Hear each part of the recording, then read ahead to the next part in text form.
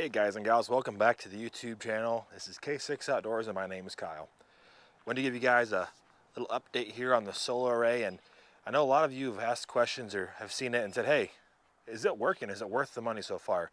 So I wanted to give you guys a quick update. I'll run you through the SolarEdge app, which is the brand of inverter that we used on this solar array, and to give you a download how how it's working this year. Is it meeting expectations? Am I happy with the performance so far based on the amount of money I had to spend to get where I'm at? Stick around for this short video. So we've got the SolarEdge app fired up here, and you can see down here in this section highlighted in blue, this is our total megawatt output, megawatt hour output for the month of February. So this system put out 1,040 kilowatt hours of electricity, or 1.04 megawatt hours. And if you look, I'll go ahead and turn that off here, and you go into digging a little deeper and see here, we had some pretty good production days. On the 25th, we had 70 kilowatt hours of production. And you can see down here on the lowest day, 431 watt hours, which, that's basically a full day of snow on top of the whole solar array. So big picture here, for the entire month, we saw 1.04 megawatt hours of electricity produced. And the way that my system was built, it was supposed to produce just less than 1,000. So we overproduced by about, it was about almost 100 kilowatt hours of electricity. And we don't want to trust the app. The way this is set up is the SolarEdge is basically rated to track production metering. So it is very accurate, and you can kind of go by that. But yeah, so far, we've produced quite a bit of power today. It's a nice sunny day, and we're maxing out the system.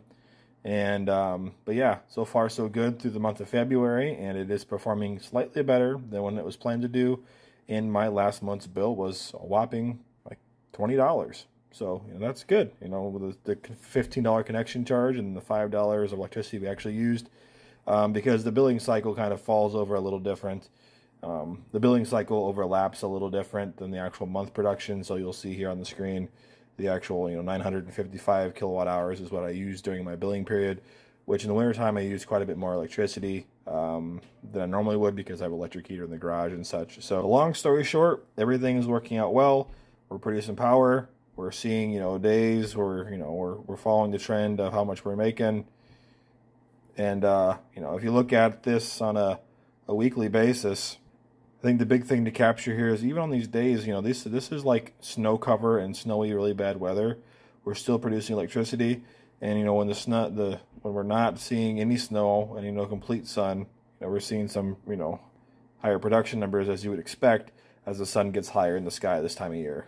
So long story short, through the first month of the year, the system is really kind of overperforming just a little bit than what they were forecasting to do, which is always better than the opposite, because, well, if you have high expectations and it doesn't meet it, then it's never any good. Keep in mind, February and March and January are some, we're in March right now, and we've had some atypical snowfalls. But as you saw in the chart, even when the solar array is completely covered with snow, it still produces just a little bit of power, which isn't very much, but it's still better than nothing. So hope you guys found this quick little video informative and helpful. Any questions on the solar array or anything in general, please put some stuff kind of below in the comment section. I'll be more than willing to answer any questions that I can, and maybe point you in the right direction. So thanks again for stopping in. I do appreciate it. Give me a thumbs up if you guys like the video, and hit the subscribe button if you're not part of the YouTube family. Thanks again for stopping in. My name's Kyle. We'll catch you later. See ya. Man, it's nice out today. Sunny. Beautiful.